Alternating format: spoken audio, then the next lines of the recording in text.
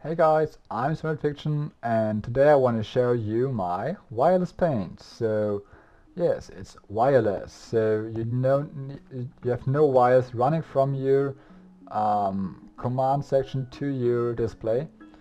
And I've also a second display which is a live stream of my painting system.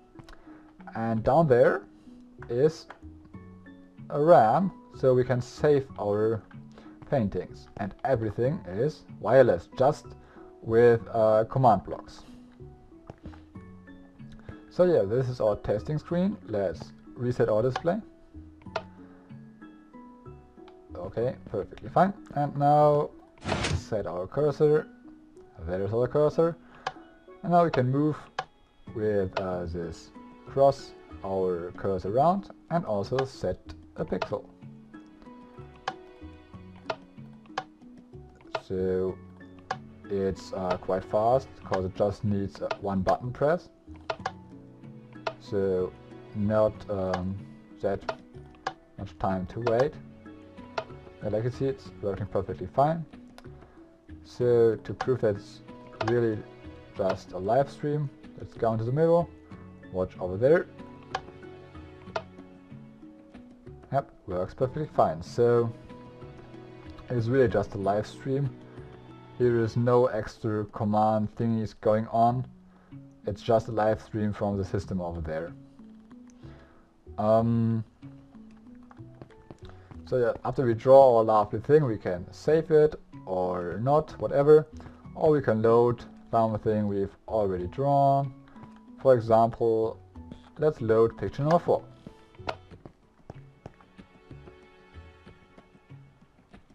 So it resets the display and loads a new one. So this is our pickaxe. So I have also this special function, so you can hook those displays up to, for example, a combination lock. And if your special button, you press the button and your door opens, or you get your pickaxe. So you can use it for a crafting bank or whatever. Crafting table. Yeah. So let's load another one. Let's load number 3. Take some time. There it is. It's the moon or the sun, whatever. Press special. It becomes day. Well, a bit of lag. Let's load number 1. That's our test screen. There it is. Hide our cursor. Stop our clocks to reduce lag. And now I can show you the redstone without massive lags. So yeah, like you can see here, those blocks are the pixel sets. So if the pixel is set, they are fired, and if not, they are in the normal state. So this one here is the control system for, so this one is the one that gets set when the cursor is on the one. This one is the one for the set command, and this one is for the RAM.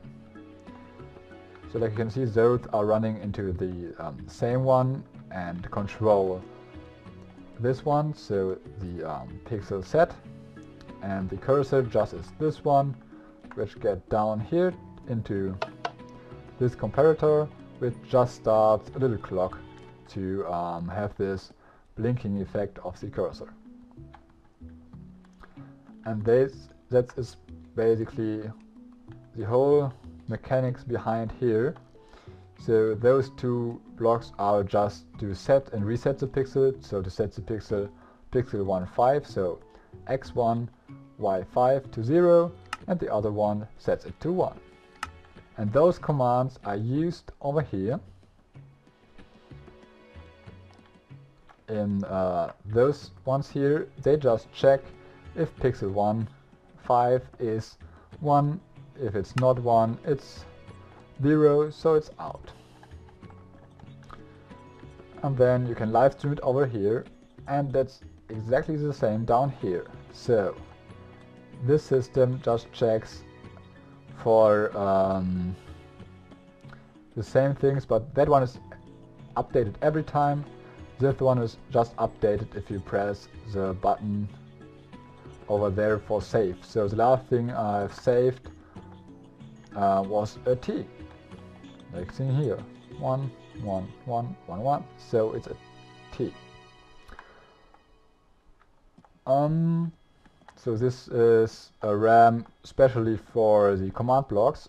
So I've never made a RAM before, but yeah, I think it's quite nice. So it's every line has a 5x5, so 5 high and 5 and this, and it's 4 times 5x5, so 100 pixels. So yeah, that one over there is just a basic setup for the special function. It's basically a binary decoder. So I set the pixels up here in a row, and if there is the binary number 11011, so 11011, then those torches go off and the line can go off.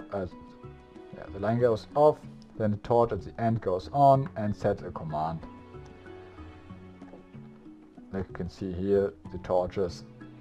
The problem with this system is just you can have every pixel lit up and then say special and it just do everything.